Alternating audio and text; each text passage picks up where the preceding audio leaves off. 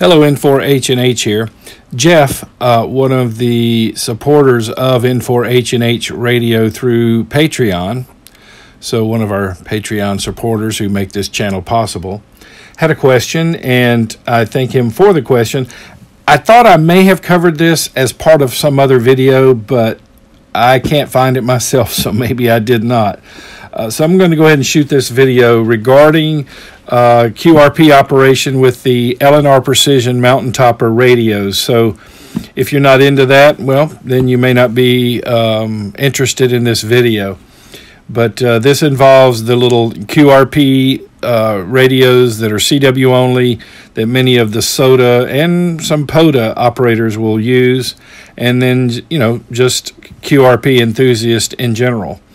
So the question is, how do you use a Bioenno battery with one of these rigs? And I'll pull the rig out here in a second.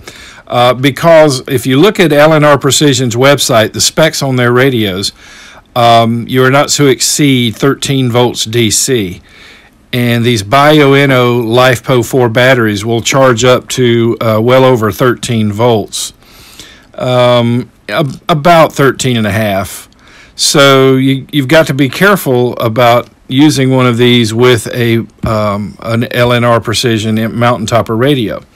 Now, you'll see this other battery here. This is actually what I normally use, and I purchased this years ago at an airsoft store called Airsoft Atlanta, and they just have it private labeled for them, so they call it a Red Tiger. But it's the specs are what is important. It's a 3,000 milliamp hour 25C. It's a LiPo, lithium polymer battery.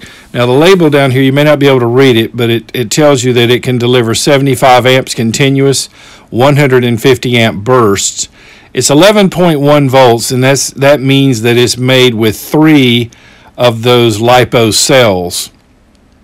And you know, it's not unlike our HTs. They'll say 7.2 volts or what have you, and really they charge up to 8.2, 8.3. I've even had them charged to 8.5. Same with this. This actually, from a fresh start, will be it'll be about 12.1 to 12.5 volts, even though it says 11.1.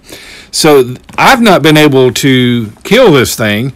Now, you're not supposed to let these discharge under 3 volts per cell. So in this case, I wouldn't want to go below 9 volts. But the truth is, my plan is I would never let it go below 9.9, 3.3 volts per cell, just as a safety factor.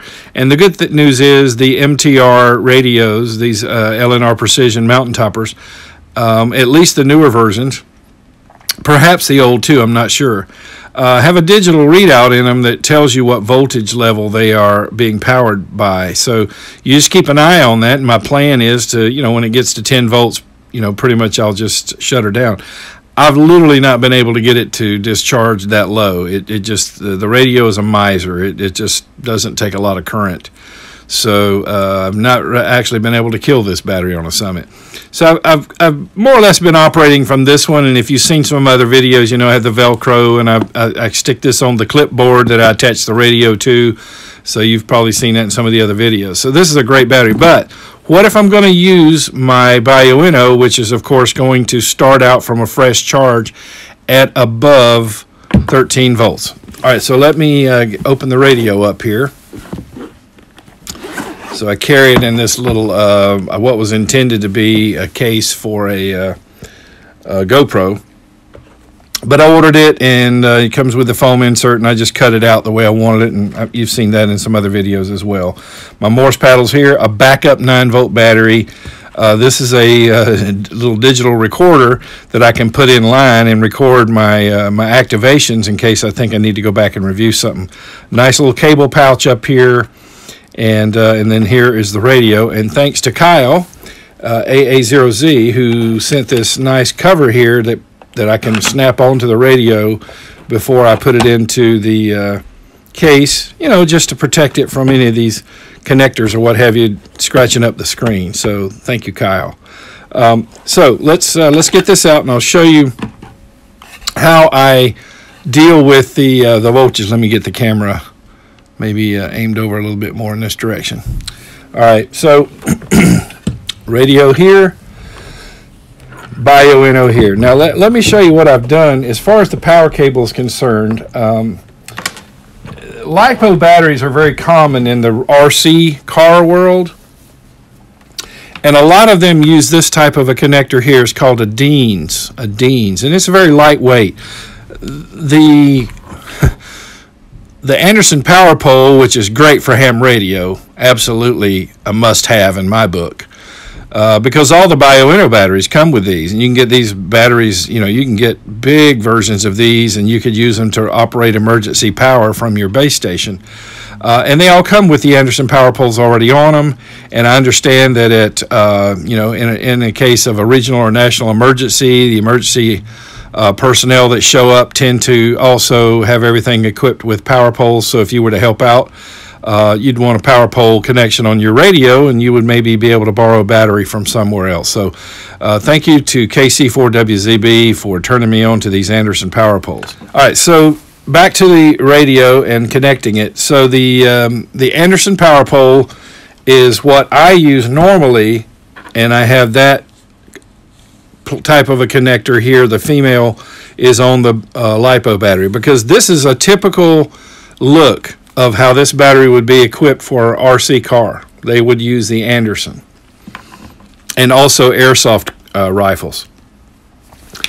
So, and then here's the other end. This, of course, is the cable that comes with the MTR4B V2. Now that plugs in right here on the back of the radio, and then I would normally just plug it straight into that LiPo battery. But if I am going to use the Bioenno battery, well, first of all, Anderson PowerPole does not mate to a Deans. Well, I'll show you what I've done. The thing is, I've got to get the voltage down from this Bioenno. So what I did, and I'm going to pull it out of the pouch over here, I made an adapter.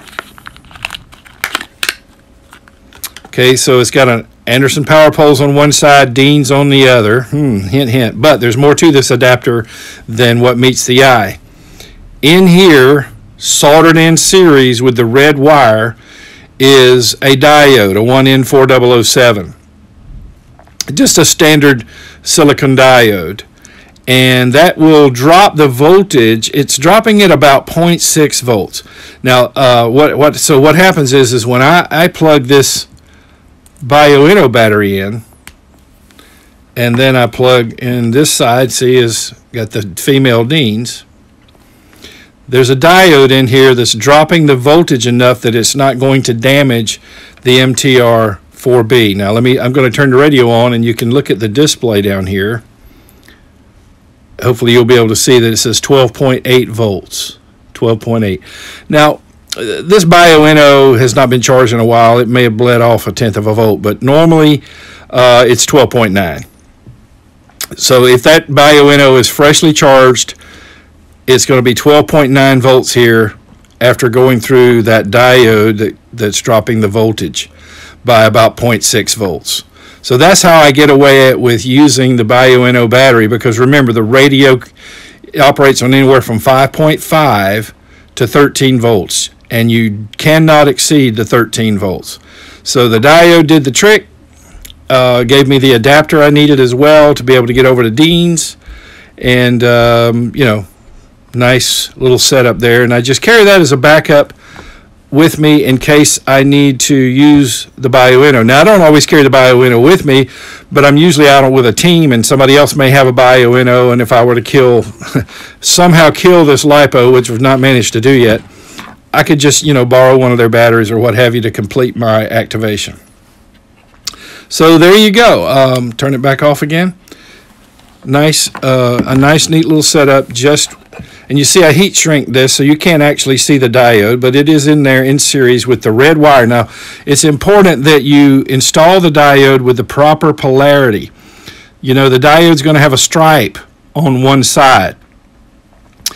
And so what you want to do is the direction you want to put that stripe is toward the radio, not in the direction of the battery itself. So the stripe side of the diode needs to be soldered in the red wire, in such a way that the stripe is on the radio side. See, this is the wire going to the radio. You've got to get that polarity correct. You absolutely have to. Red wire diode 1N4007 is enough, and the stripe side of the diode needs to face the radio connector, the wire going to the radio itself. And it will just take the 13.5 volts, go through the diode, and diodes have a voltage drop of about 0.6 volts. And so that drops it down to the 12.9. So like I said, this has probably been sitting a while charged, because to be honest with you, after I got the LiPo, I just haven't really used this. So it's probably dropped just a little bit, and that's why you saw 12.8 on the digital display there. Okay, so I hope I covered everything that I meant to cover regarding the batteries. But, you know, the Bioenno is certainly a very viable option. This is a 3 amp hour Bioenno, by the way. And let me explain. By the way, this is the charging cable. You buy the charger from Bioenno, and it plugs in here. The other wires are obviously for the business end. Believe it or not, both of these batteries provide 3,000 milliamp hours. They're both the same capacity. This one's just a little bit easier to transport. There's an actual nice little pouch in my backpack that it just slides down into. So this has become my standard, and really I've got the 9-volt here for the backup. Now the radio doesn't put out but about 2 watts, I think, with the 9-volt, if that. But hey, that's fascinating too. I mean, how thrilling would it be for you to use a 9-volt battery using 2 watts and maybe work somebody, you know, 2,000 miles away? As a matter of fact, my friend Richard in N1RBD was running 4.2 watts in North Georgia, and he worked a station in New Zealand that was, I think, 8,700 miles away. So with 4.2 watts. So that's the amazing part of CW, by the way. It takes a lot more sideband power to do what you can do with 5 watts or 4 watts of CW. So, and of course, those of you who do CW know that the world of CW is much more quiet than sideband is. So if you haven't gotten into CW, if you're thinking about it, I definitely encourage you to do so. Look into Long Island CW Club. They do a very, very good job of teaching you how to head copy, so you don't even have to write things down. They get you speed up in record time. A friend of mine went from not knowing CW to doing 18 words a minute in about 4 months. So they have a really good program, Long Island CW Club. So I definitely would encourage that. And in the interim, while you're trying to, you know, practice up and get your speed up, get on the air and chase summits on the air station. You've seen me talk about that. There's a whole playlist on this channel about that. Because it's not like you're going to have a conversation and you got to be really, really great at CW. They're generally going to be sending at anywhere from 16 to 20 words per minute. Some of them actually send it down at around 12 and 13.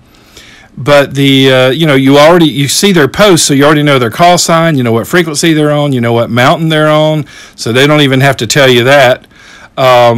So you just basically send out your call sign, they respond, they send you a signal report, you send them one back, and 73 and your call sign, and you're done. So it's a really good way to get your code speed up to faster copying. And you know, and I do encourage you to, as quickly as possible, move over to learning how to do head copy. Don't have to write it down.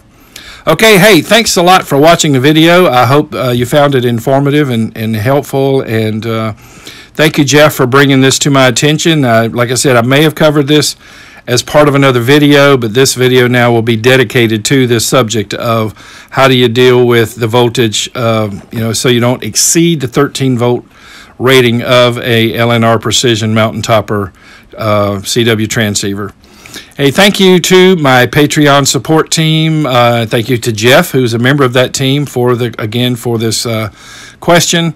And if any of you would like to become a Patreon supporter of the channel to help me further this mission, it'd be much appreciated. A small monthly donation, really of any amount, but there are 3 levels in there. The executive and VIP level support members have some access to exclusive content that is not available to anyone else. So consider doing that. You can go to www.patreon.com Patreon, patreon.com/N4HNH, patreon.com/N4HNH.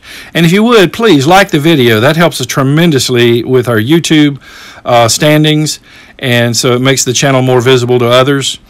And as we grow in number, I hope that maybe, some of the manufacturers of the equipment will start to take our comments more seriously. So if you would, like the video, subscribe to the channel. If you do subscribe to the channel, click the bell so you'll be notified when I upload a new video. Again, thanks for watching, and 73 from N4H&H.